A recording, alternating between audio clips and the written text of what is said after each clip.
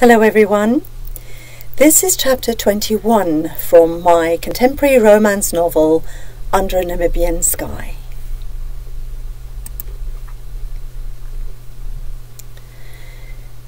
Naomi felt as though she'd never stop crying.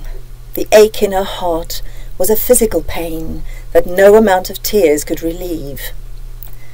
But Carrie didn't seem to mind. She held her friend in silence and gave a safe space for Naomi to cry herself out. An hour later, Naomi's tears stopped. Her face felt puffy, and she needed a tissue badly for her runny nose. Carrie, who could feel the change in Naomi's body, knew that the storm had passed, at least for now. She gently let her friend go and offered Naomi the box of tissues she kept on her desk. "I'm so sorry I pushed it, hun. I should have realized what was going on with you, but you know you can always talk to me. You know that, don't you?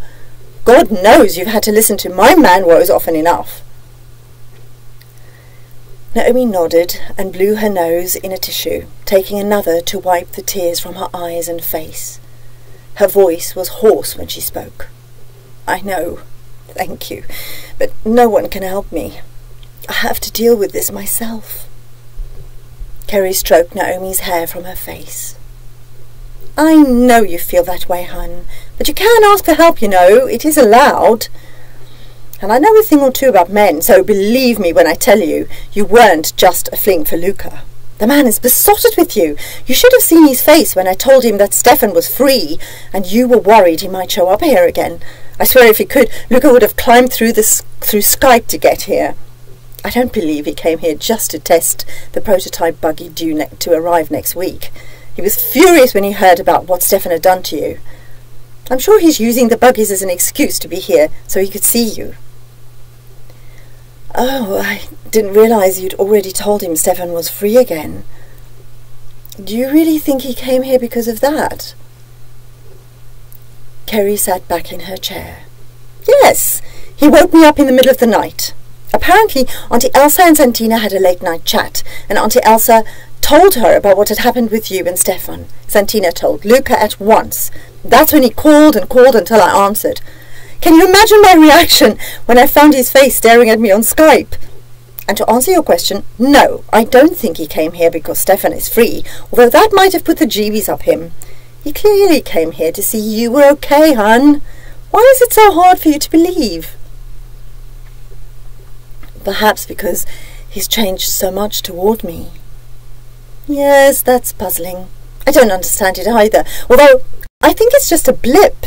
Your relationship is still new. All kinds of misunderstandings can happen, especially in the beginning.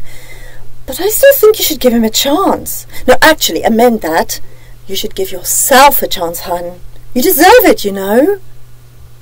"You engineered our meeting today perfectly, didn't you?" Carrie's eyes glinted with mischief. "I wondered when you'd notice." Carrie's kindness and warm smile made Naomi feel much better. The tears had helped. Auntie Elsa's voice sounded in her mind.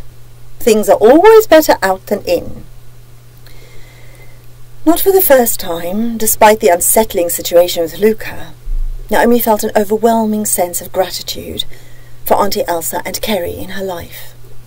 They were her family, and she basked in the comfort of that knowledge. Naomi closed Carrie's office door as she stepped into the corridor. She felt much calmer than when she went in there just over an hour ago. Her meeting with Luca strangely had intensified her wish to get back to work. That Carrie was in her corner about the situation with him was hugely comforting. Now she didn't feel so alone anymore. In her hand she held the desert guide roster for taking guests on safaris. Carrie had finally agreed it was time for Naomi to get back to work. Work would get her out of the lodge and into her beloved desert. Naomi skimmed over the roster. Carrie had been kind.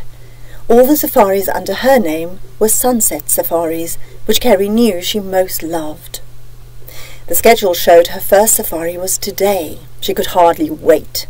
With a spring in her step, she went back to her room. She needed to sort out her puffy, cried face. It felt good to be back to her old routine. She chatted with the kitchen staff before checking her truck and making sure the walkie-talkie's battery was fully charged. Naomi hadn't expected Luca to join the safari, but when she turned up at the truck, she found him leaning against it, his usual array of camera equipment in his hands. The other guests, plainly beyond excited, had already taken their seats in the truck. Once again, Luca helped Naomi up into the driver's seat before walking around the vehicle to get into the seat beside her.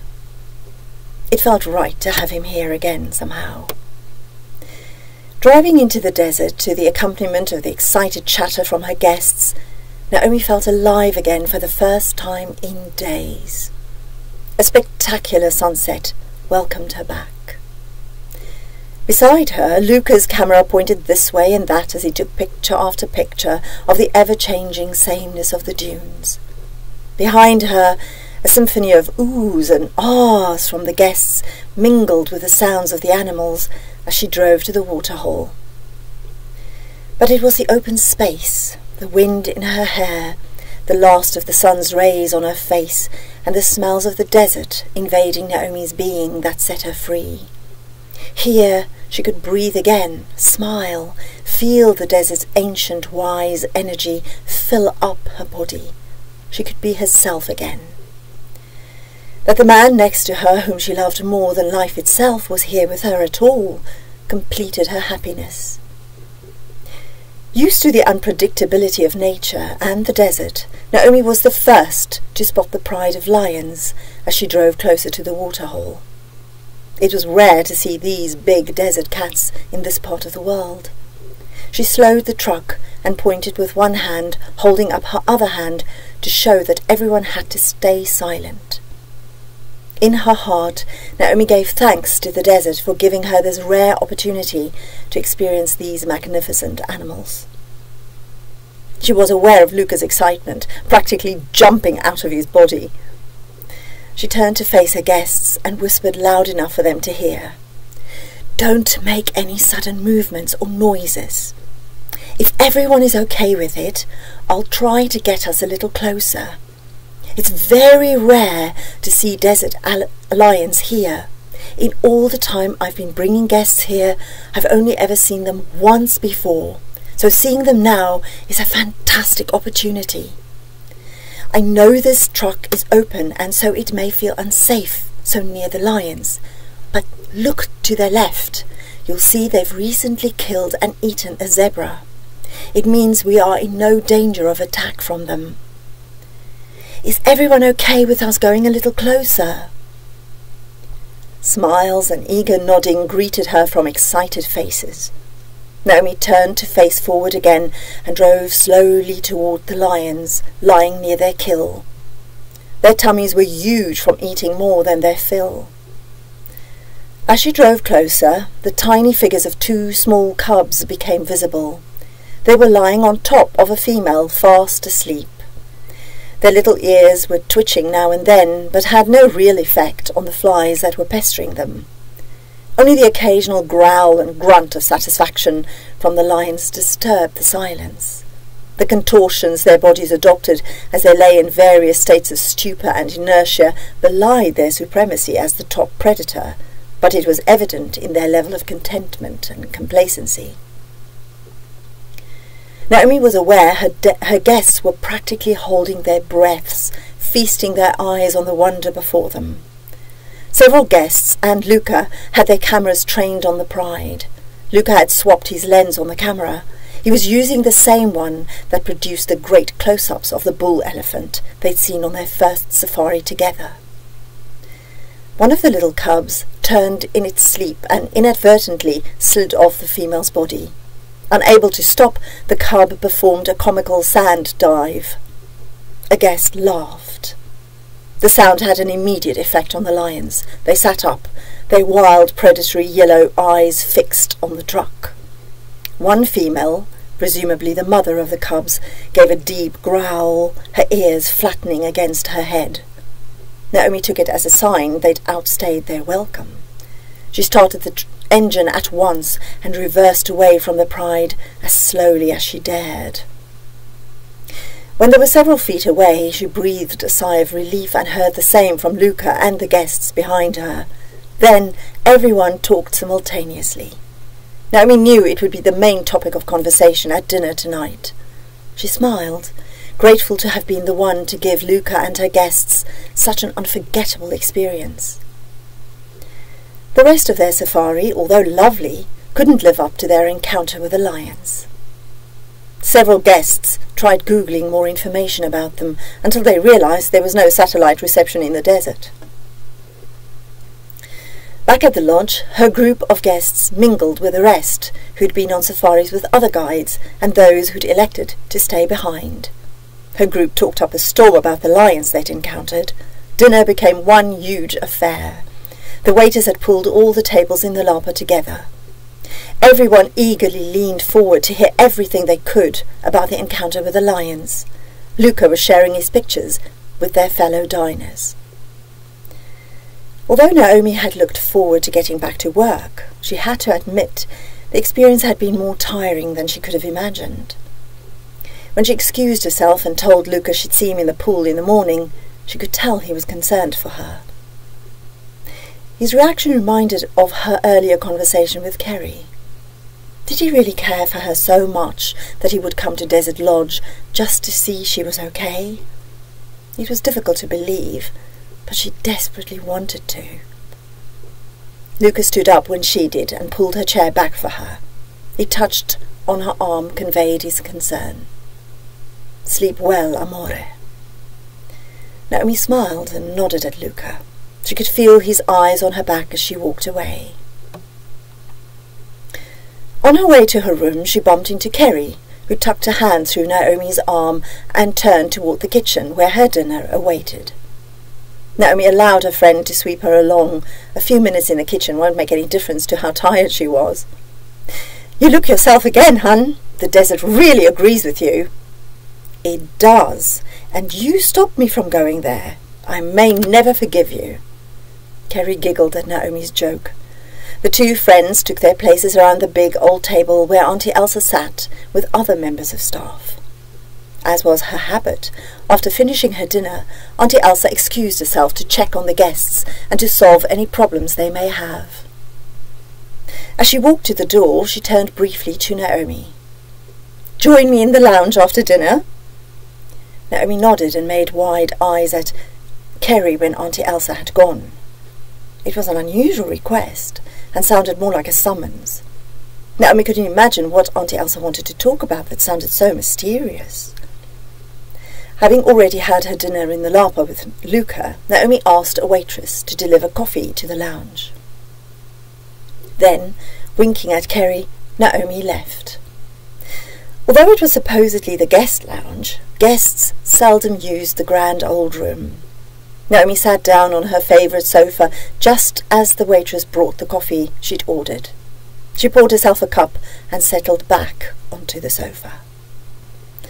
It wasn't long before Auntie Elsa opened the French doors leading from the patio. "Oh, good, you ordered coffee."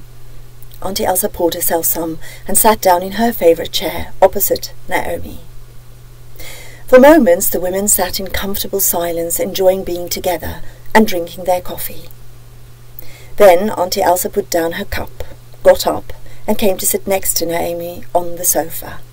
She seemed very serious but calm. She waited for Naomi to finish her coffee before taking Naomi's hands in hers. "Darling, I have something to tell you. I'm sorry that it can't wait. Time is not on our side in this matter." But before she could say anything more, Naomi had a sudden insight. Her heart beat faster, her chest felt tighter. It was as though her body already knew what Auntie Elsa would say, even before the words had left her mouth. Naomi's mouth went dry despite having just had coffee. She felt light-headed but focused on Auntie Elsa's face instead. How had she missed that Auntie Elsa looked so much older so quickly? She was so much thinner. Her face had more wrinkles than Naomi remembered. Her hands felt bony in Naomi's. Naomi glanced down. Blue veins stood out against the pale skin flecked with age spots on her adoptive mother's hands. Hands that had soothed away her pain as a child. Hands that had cared for her. Hands that still cared. She looked up into Auntie Elsa's eyes. Tears brimmed up the lower lids of the older woman's eyes. She stroked Naomi's hands as though trying to soothe away the pain she was about to inflict on her daughter, the only daughter she'd ever known and loved as though Naomi was her own. She brushed away Naomi's hair from her forehead, leaving her hand on Naomi's shoulder. "I've been thinking and thinking about this moment, but there's no easy way to say it, darling." Naomi's voice sounded shrill and desperate to her ears. "Then don't say it, don't say anything." "That won't make it go away, my darling. It won't make it any easier. Not for either of us." Naomi started to cry. The tourniquet that had squeezed her heart was squeezing tighter, making breathing more difficult. Seeing how upset Naomi was, the dam that held back Auntie Elsa's tears burst. Despite tears streaming down her face, she tried her best to make this as easy as possible for Naomi. She'd held the information in her heart for the past week already, but she didn't want to burden Naomi with it on top of the trauma she'd had to deal with because of Stefan's actions. It was difficult enough getting her head around the verdict, and she knew her delay in telling Naomi sprung partly from denial, together with a desperate hope that the doctors had been wrong in their diagnosis. But she had already lost 1 week. Further tests had confirmed only a few more weeks might be allowed her. She couldn't wait any longer, no matter how fervently she prayed to spare Naomi this pain. "It's pancreatic cancer, darling. The prognosis," she sighed. "I have a few weeks at best." Naomi couldn't believe it. She shook her head as though to shake the words away. But I know, darling. There's nothing they can do. It's spread too far." "But you didn't have any symptoms." Through the tears clinging to her eyelashes, Naomi squinted at Auntie Elsa. Panic had replaced a slowness and numbness in her body. "Did you?" Auntie Elsa looked down. "No, I didn't. I had some backache, but I thought I'd just been working too hard." "That's why you made Kerry manager." "No, I didn't know then. I made her manager because I could see she would be an excellent in the job, perhaps even better than me. And it was time. Now I'm glad I did it." Naomi held on to Auntie Elsa's hands and wiped her tears on her arm. "So, when?" Auntie Elsa had expected Naomi's questions. She'd do anything to spare her daughter this pain. In her experience, knowing the details of a bad situation had always brought relief somehow. It was all she had to offer Naomi. "I've been going to see the doctor in Marienthal." "But that's miles away." "Otayan drove me." Naomi sank her head onto Auntie Elsa's shoulder. The numbness that had invaded her body had reached her mind. "So that's where you disappeared to. We all thought, oh, Auntie Elsa, is there really nothing? How about going to Windhoek? Another opinion?" Auntie Elsa moved closer to Naomi and held her, stroking her hair and back. "No, my darling, there is nothing. It's too late. The scans and tests showed because of how it spread, it's untreatable. I'm so sorry, Naomi. I truly am." Auntie Elsa sighed again. She'd known how challenging this news would be for Naomi, who'd already lost so much in her young life. All she could do was try to make the end as pleasant for them both as possible. "But we have this time together now. Let's enjoy what we still have." Naomi nuzzled her head into Auntie Elsa's neck, her arms around the woman who'd saved her life, the woman she'd loved like the mother she'd lost. But even as she voiced the plea that flowed from her heart, she knew she had lost again, that death had won once more. Please don't leave me. Please. Thank you for watching. Thank you for listening. Thank you for sharing and liking my videos. And most of all, thank you so much for subscribing to my channel.